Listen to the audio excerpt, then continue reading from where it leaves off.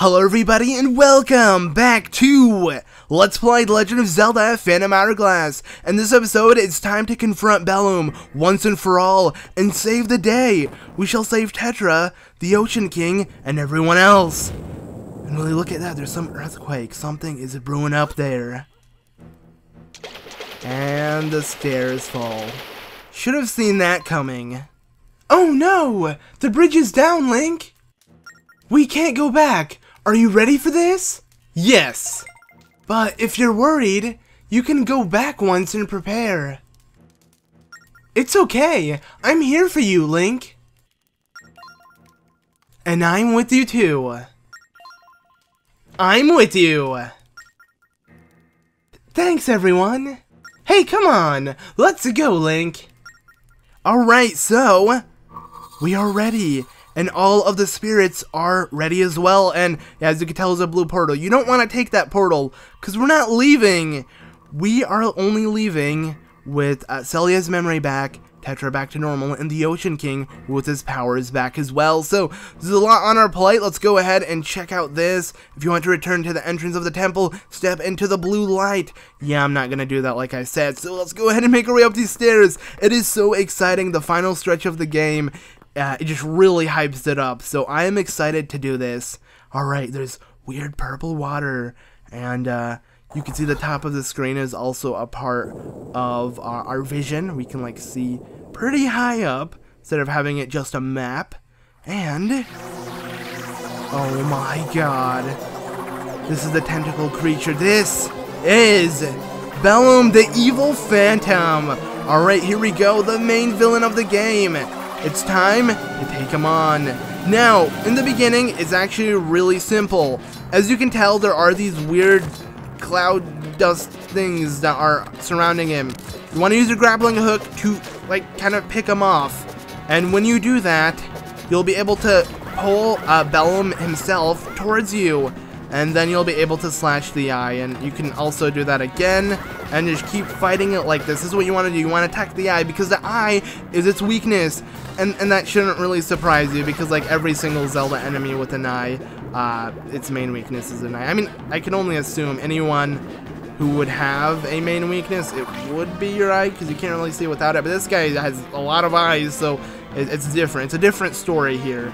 The main weakness is the eye in the middle, obviously. So, as you can tell, its tentacles also have eyes. It's one crazy thing. What you want to do is use your arrows for this part of the battle. Just hit all of the eyes on a tentacle, and I think we'll be good to go. So there we go. There's one more, and it's like dancing. You have to like run away from it for it to stop to do that. And as you can tell, it fell back into the water on the first floor. So it's time to run all the way down and, well, do what we did earlier with our grappling hook. So let's try to pull it towards us. And wow, that was actually some frame lag. This is one giant room, so I guess it's understandable why your DS would lag, I guess. I don't know. I usually notice it, and I'm usually surprised because Nintendo games don't really lag as often. But yeah, I want to hold this guy to me. As you can tell, he also spawns weird babies that like fight you. We want to keep doing this, rinse, repeat. Yeah! We're able to attack it. Can we jump in the water? No, you can't. Okay, so it's a lot safer to attack it from the edge like this because you don't even have to worry about falling in the water. And once you do that, it looks like it's completely done, but it's not. There's more to the battle. I love the music that's playing. Let me tell you that. I didn't really get a chance to mention that, but the music is spectacular. It's something different. It doesn't even sound like a Zelda like boss battle theme. It just sounds different, which I like it. So as you can tell right now, the eyes are closing and opening, which is going to make it a lot more difficult to actually hit him. You're gonna have to wait for the perfect moment for the eye to open up, and when it does, you just need to shoot an arrow at it.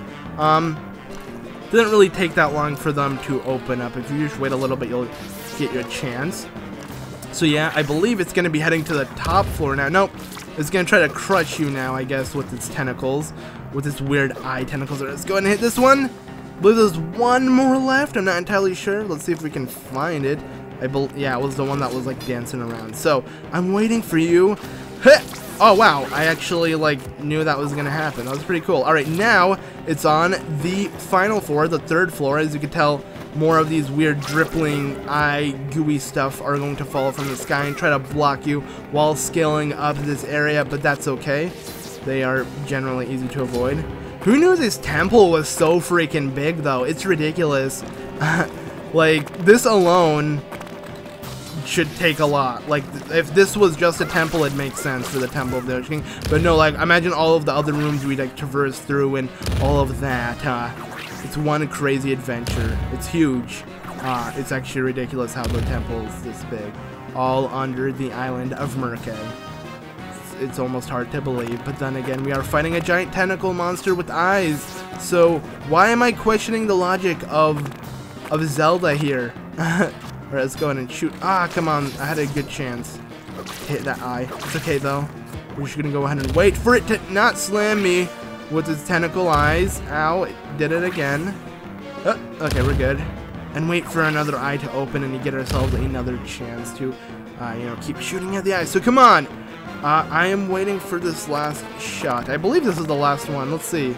Just run around and make sure we don't get hit by those. Okay. Gonna get myself a good chance. Come on. Shoot it now. Okay. Also, yeah, as you can tell, they give you arrows. Alright, we're done. Look at that. What's that? He just spit something out. Ew. Why? I feel like I've seen that somewhere before. It reminds me of another time. Eek! What was that? I feel so strange. I wonder what that was. Ciela. Grandpa? That is the memory you lost. Long ago, Bellum attacked you, stealing your power and memories. Now, those memories have surfaced. You have them back. Ah! I remember! I remember it all now. I am Ciela, the spirit of time and courage. I finally remember everything! Alright, Ciela. Now it is time to deliver the final blow to Bellum. That monster still lives. To perform the last step, Ciela, I think you know what you need to do. Yeah, leave it to me. Alright, let's go, Link. I got my memory back. Soon you'll see what I can really do. Huh, the spirit of courage and time sounds like something familiar. But anyways, alright, we have a task ahead of us. It's time to make our way all the way down and deliver the final blow to Bellum. And thanks to Ciela, we'll be able to stop the time. And well, you look at that, yes, the stairs have broken, so it's hard to predict his wild movements. But it's okay, so as long as we are ready to fight him and things, we'll be okay. I'm just ignoring the dialogue that Ciela is saying because I don't really care. Basically what Ciela is going to do is with the power of the Phantom Hourglass, she will stop time. So basically we'll have the ability to stop time, but she has to release these Phantom Spheres, and when she releases them, like right now, you'll find a Phantom Hourglass icon on the bottom of your screen. If you touch it and draw a hourglass real quickly, you'll be able to stop time for a short period. So let's go and do it. And I was really late to the party there, but it's okay. I'll wait for it to come rushing at me again, and I also failed again, but that's okay. It doesn't really matter how many hearts we lose here, because this is kind of like the final part. You also don't want to do it when Bellum is really far away from you, but as you can tell, you have like 3 full seconds to attack the eye as much as you possibly can. So we did it, we stopped time, and we were able to attack, you know, Bellum, and there we go. We just need to wait for Ciela to create another Phantom Sphere. It takes some time, but once she does it, you want to make sure you pick it up, and then do it again. The hardest part is actually like drawing the hourglass right before it's going to hit you. And I'm just going to keep doing the spin attack here. Look at that. Oh my god, the damage we just dealt. Sadly, you get confused for a short second when that happens. But there we go. Right, let's go ahead and grab it and quickly draw it. No, I'm just slashing all over the screen. That is not a good thing. Yeah, I'm kind of bad at this. I'm really bad at drawing the hourglass. It's just more of an 8. Like, I think she actually tells you to draw a 8 figure on this screen and you'll be fine. I'm just doing it really badly, so let's go ahead and try now. Alright, that was perfect. And we're done. We were like one hit away. I guess since we did that amazing spin attack combo, we were able to deal a bunch of damage. So there we go. Bellum has been defeated.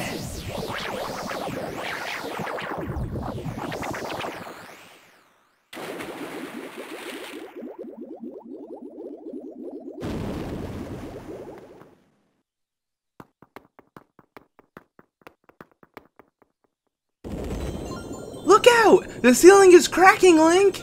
The exit is blocked! What do we do?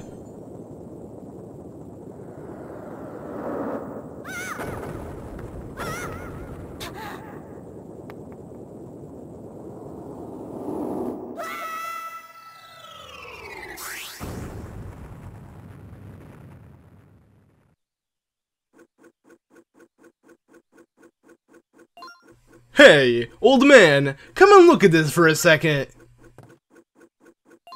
Old man!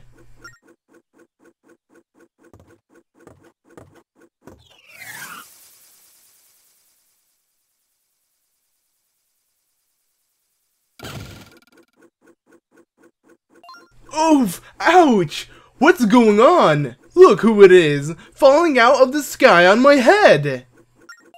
Work on where you teleport people, old man!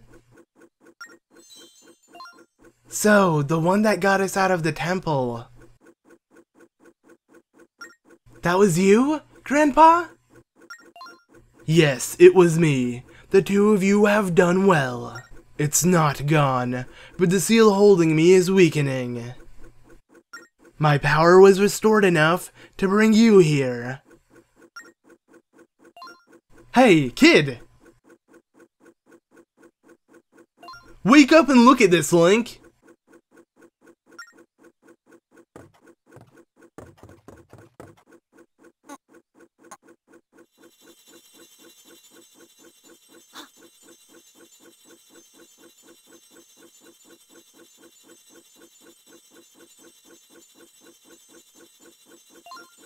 Tetra's going to be okay, right, Grandpa? Huh, very well done, Link. After you slew Bellum, I used some of my power and focused it on Tetra. It seems to have worked. She is recovering nicely. I think she will be fine. It seems you have done it, Link.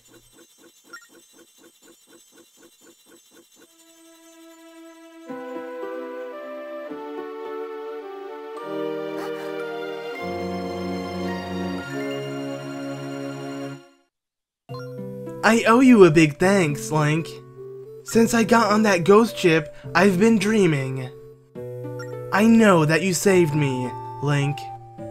I saw everything. Oh, Hugh! Looks like you're going to be fine! It's nice to meet you. Thanks for saving me, Ciela. Oh, no! I didn't do a thing! It was all Link!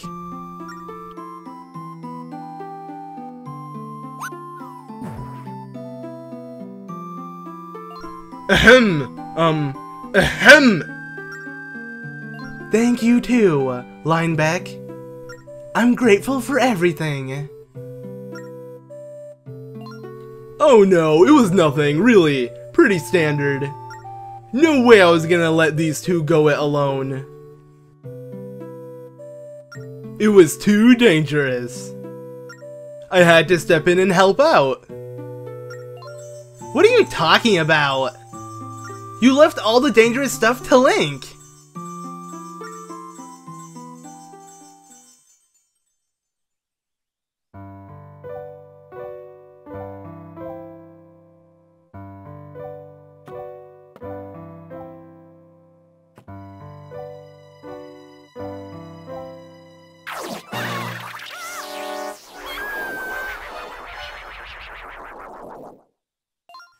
What happened? That wasn't good. What's going on? I don't know. Oh no! Everyone outside!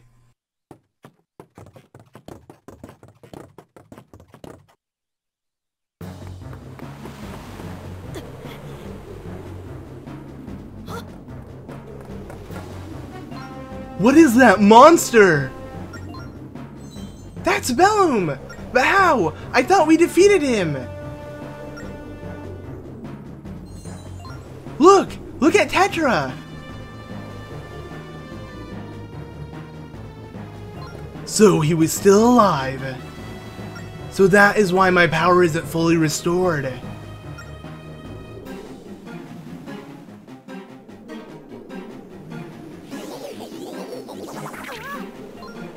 The squiddy thing is getting away!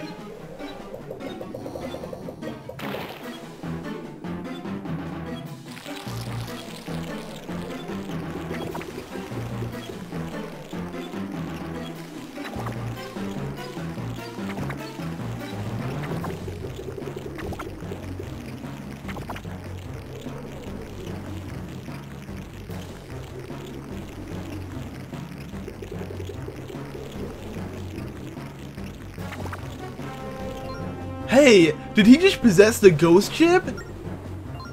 We have to chase after him. I'll take the wheel. Prepare to man the cannon, Link.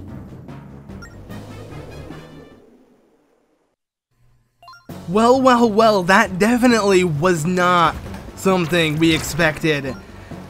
Honestly, the first time I played this game, I was like chilling back. I'm like, I beat the game, and then I see Bellum pop out of nowhere and just kidnaps Tetra away.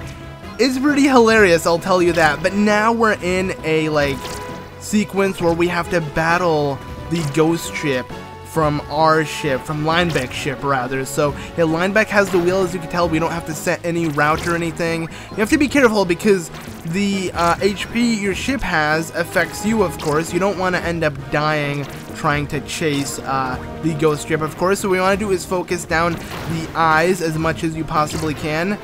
You can pick up hearts from destroying the eyes or these weird things it shoots at you, so that's okay. You don't really have to worry about like losing all your HP on this battle, but just continuously attack the eyes.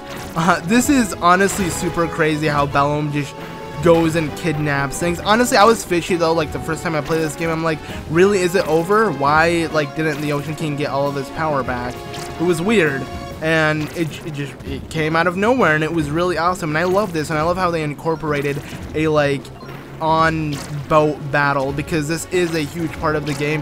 This plays a lot in the mechanics of the game, so it's nice that they have a full battle based off of this. I think honestly it's really cool. The music that's playing as well is awesome. All these like boss battle musics is really nice. I believe this is actually music that is played for when you do online battles and like multiplayer stuff in the game. That's also a feature within the game I never got into, but let's just keep attacking the ship as much as we possibly can and try not to lose any health. Luckily, it's giving us a bunch of HP back for destroying these things right before they hit us.